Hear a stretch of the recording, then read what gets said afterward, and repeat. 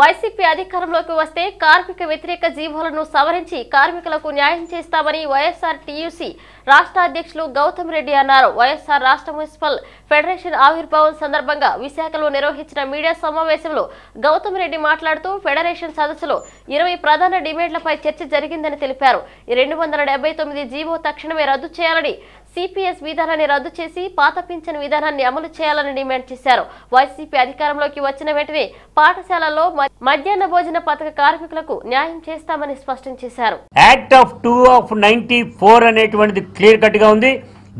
దీన్ని బేస్ చేసుకుని ఈ మున్సిపల్ కార్మికులకి సంబంధించి కాంట్రాక్ట్ లేబరు, అవుట్సోర్సింగ్ లేబరు వారి యొక్క జీతభత్యాలు వ్యవహారాన్ని సరిచేయడానికి గైడ్ లైన్స్ ఉంటే 2 of 94 అడ్డంగా ఉంది అనేటువంటి చెప్పడం జరుగుతుంది. 2 of 94 అనేటువంటి చట్టాన్ని తీసుకొచ్చింది ఆంధ్రప్రదేశ్ ప్రభుత్వమే. ఆంధ్రప్రదేశ్ ప్రభుత్వానికి సవరణ చేసుకుంటే సరిపోయేటువంటి పద్ధతిలో ఇవాళ దాన్ని కూడా తోసిపుచ్చే పరిస్థితి ఉంది. దాన్ని ఇమ్మీడియట్గా రద్దు చేయాలనేటువంటి కూడా కోరుతున్నాం. మూడోది, సిపిఎస్ విధానాన్ని ఇమ్మీడియట్గా దాని అంతటినీ కూడా ఆపేయాలని, జీవో నెంబర్ 12 అనేటువంటిది ఏదైతే ఉందో దాన్ని తాత్కాలిక ఉద్యోగులందరికీ కూడా రెగ్యులరైజ్ చేయడానికి అడ్డుపెట్టేటువంటి పద్ధతిలో ఉంది. దీన్ని చేయాలని, మున్సిపల్ కార్మికుల్లో ఈరోజు పడుతున్నటువంటి ఇబ్బంది, ముఖ్యంగా డ్రైనేజీకి సంబంధించినటువంటి కార్మికులు ఎవరైతే ఉన్నారో ఆ కార్మికులు పడేటువంటి ఇబ్బంది ఇంత అని చెప్పడానికి వీల్లేదు. డ్రైనేజ్, అండర్ గ్రౌండ్ డ్రైనేజీలో దిగుతున్నటువంటి సందర్భంలో వారికి మాస్కులు ఇవ్వాలని, మాస్కులు ఇచ్చేటువంటి పద్ధతులను ఆక్సిజన్ సిలిండర్లను అందుబాటులో ఉంచాలని మా ఈ ఫెడరేషన్ డిమాండ్ చేస్తూ ఉంది. దీనికి తోడు నెలవారీ ఇచ్చేటువంటి సబ్బులు కానీ, నూనెలు కానీ, లేకపోతే కనుక వాళ్ళకి ఇచ్చేటువంటి డ్రెస్ కోడ్ కానీ అన్నీ ఫస్ట్ తారీఖే అందజేయాలనేటువంటిది కూడా మేము తెలియజేస్తున్నాం. దీనికి తోడు 010 అనేటువంటి పద్ధతిని క్రియేట్ చేసి శాలరీస్ ఎప్పటికప్పుడు వారికి 1వ తారీఖు అందటానికి గాను విజయవాడ, విశాఖపట్నం మున్సిపల్ కార్పొరేషన్స్కి అమలు చేయాలనేటువంటి కూడా మేము డిమాండ్ చేస్తున్నాం.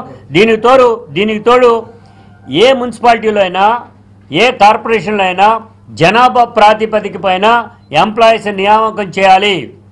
అంతేగాని బాండెడ్ లేబర్ని వాడుకునేటువంటి పద్ధతిలో మీరు చేసేటువంటి పద్ధతి కరెక్ట్ కాదు అనేటువంటిది మేము డిమాండ్ చేస్తున్నాం.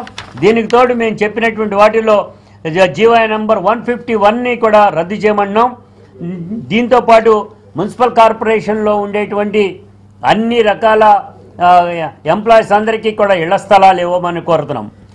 అవుట్డోర్లో పనిచేసేటువంటి మున్సిపల్ కార్మికులు ఎవరున్నారో వారికి డీజిల్ సౌకర్యం కల్పించాలి, లేదంటే బస్ పాస్ ఇవ్వాలి.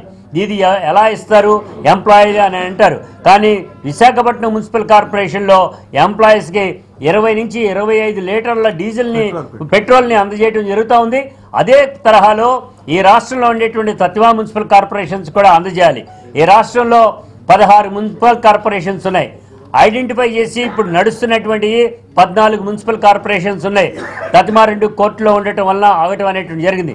71 మున్సిపాలిటీస్ ఉన్నాయి.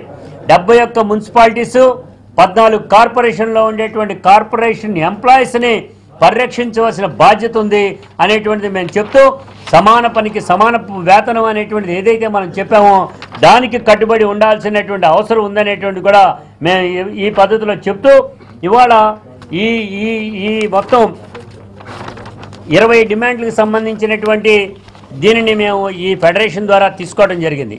ఈ ఫెడరేషన్కి సంబంధించినంత వరకు కూడా అస్తవ్యస్తంగా ఎవరికెవరు సంబంధం లేకుండా ఉండేటువంటిది ఏదైతే ఉందో వాటన్నిటినీ కూడా ఒక పద్ధతి ప్రకారం, క్రమ పద్ధతి ప్రకారం తీసుకురావాలనేటువంటిది చెప్తాను. ఏదైతే కార్మిక వ్యతిరేక ప్రభుత్వం ఈరోజు నడుస్తూ ఉంది, కార్మికుల మమ్మల్ని ఏం చేస్తారులే అనేటువంటి ఉద్దేశంతో చంద్రబాబు నాయుడు గారు విచ్చలవిడితనాన్ని వ్యవహరిస్తూ ఉన్నారు. అది కాకుండా ఎటువంటి పరిస్థితుల్లో కార్మిక వర్గ దృక్పథాన్ని మాత్రమే పుణికిపుచ్చుకునేటువంటి జగన్మోహన్ రెడ్డి గారు ప్రభుత్వం వస్తే ఆటోమేటిక్గా మా యొక్క బాధలన్నీ తీరుతాయి అనేటువంటి కూడా చెప్తాం. దానిలో భాగంగానే ఎప్పుడైతే సిపిఎస్ విధానాన్ని ప్రభుత్వం వచ్చిన వెంటనే రద్దు చేస్తానని చెప్పడం జరిగింది జగన్మోహన్ రెడ్డి గారు. ఈ రాష్ట్రంలో 3000కు పనిచేసేటువంటి ఆడవాళ్ళు మధ్యాహ్న భోజన పథకానికి సంబంధించినటువంటి వాళ్ళు ఉన్నారు. 4000తో పనిచేసేటువంటి ఆయాలు ఉన్నారు. 5000తో పనిచేసేటువంటి స్కూల్లో పనిచేసేటువంటి స్వీపర్స్ ఉన్నారు. ఇవన్నీ మున్సిపల్ స్కూల్స్లో పనిచేసేటువంటి వీళ్ళందరి యొక్క జీతభత్యాలన్నింటినీ కూడా మెరుగు చేయడానికి అధికారంలోకి వచ్చిన వెంటనే ప్రతి కార్మికుడు అనేటువంటి వాళ్ళకి అందరికీ కూడా 10,000 తక్కువ కాకుండా ఇస్తామనేటువంటి చెప్పడం జరిగింది.